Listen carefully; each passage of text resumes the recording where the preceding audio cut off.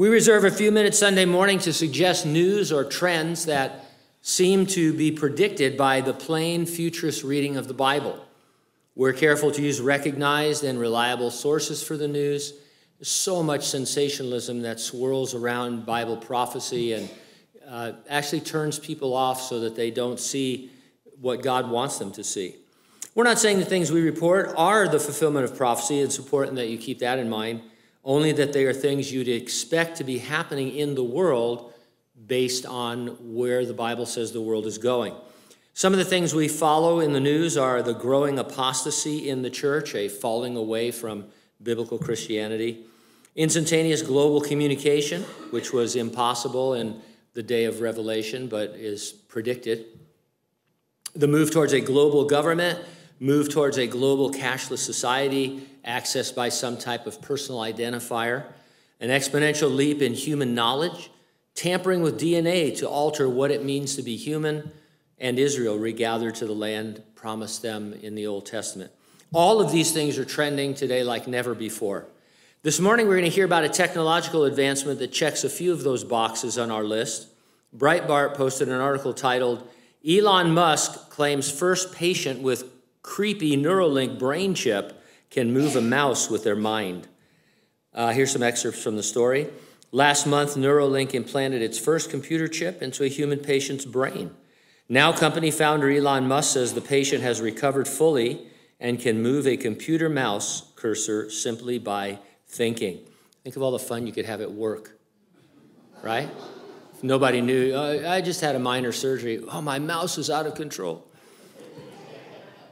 Neuralink's brain chip, now given the name telepathy, aims to enable.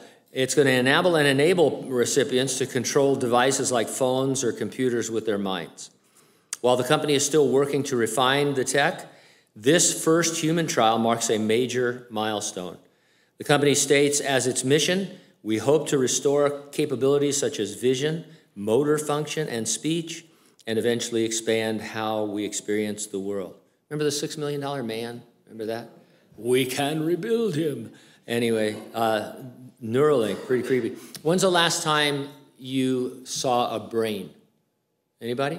Nobody's dissecting brains at home? That's good.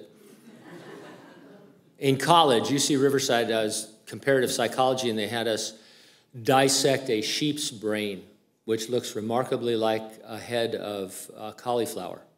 And that's all it looks like. And I thought, okay, so it's all this mass. How do you decide where to put a microchip in somebody's brain? What could go wrong, right? I want to follow this guy around, but anyway. Now, this advancement is noteworthy for several reasons in terms of prophecy, because we know that in the last days there's going to be a global government, corresponding global economy, and somehow you're going to be able to access that. We've talked about all the various personal identifiers and chips and different things. And again, I'm not saying Neuralink is the mark of the beast. It's not.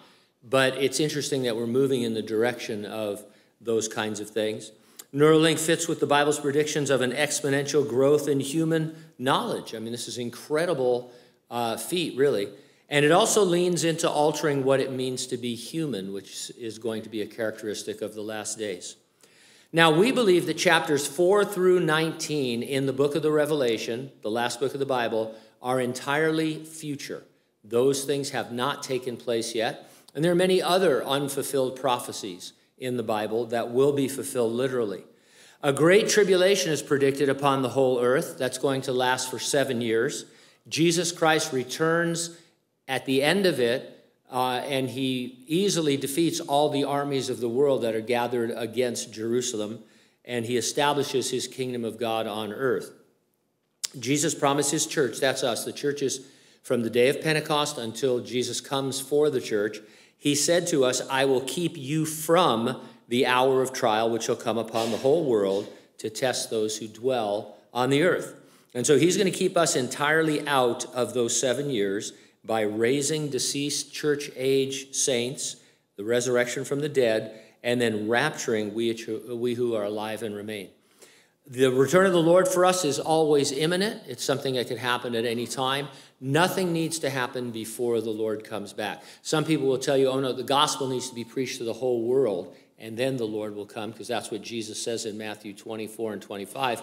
He's talking about the gospel being preached to the whole world in the tribulation period, not before it. So we're good to go as far as our passports to heaven right now. And so that return is imminent, and that's why I ask you every week, are you ready for the rapture? If not, get ready, stay ready, keep looking up. Ready or not, Jesus is coming.